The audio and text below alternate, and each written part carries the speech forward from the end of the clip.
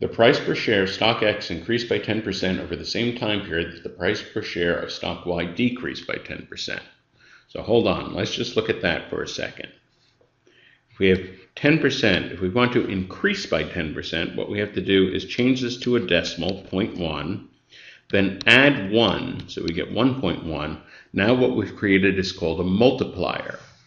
And so if we multiply X by 1.1, that represents a 10% increase in X. To decrease Y by 10%, similar process. It's a decrease, so that's negative 10%, negative 0.1, add 1 and we get 0.9, and this is the multiplier for a 10% decrease. 0.9Y is a 10% decrease in Y.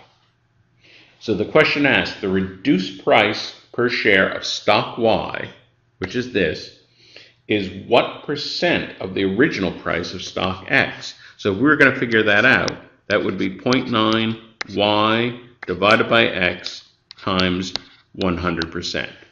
And so really, the only thing that we don't know is this ratio Y over X. If we could figure out Y over X, we could answer the question. So statement number 1 tells us the increased price per share of stock Y was equal to the original price per share of stock X. So 1.1 stock X equals Y. Well, right there, we divide both sides by X. What we get is 1.1 equals Y over X. Well, we have the ratio of Y over X, so now we can solve.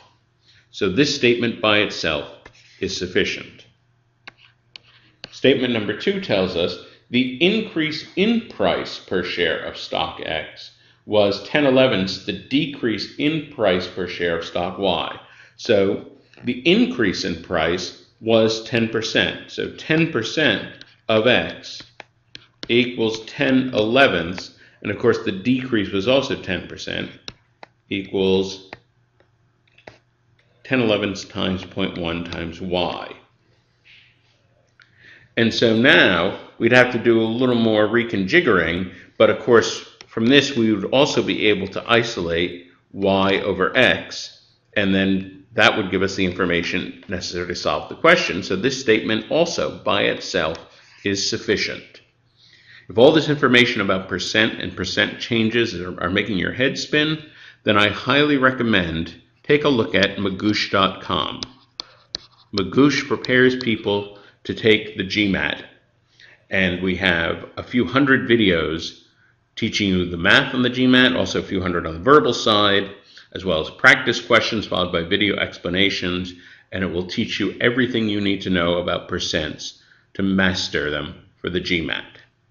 So here we have 2 sufficient statements. That would be an answer choice of D.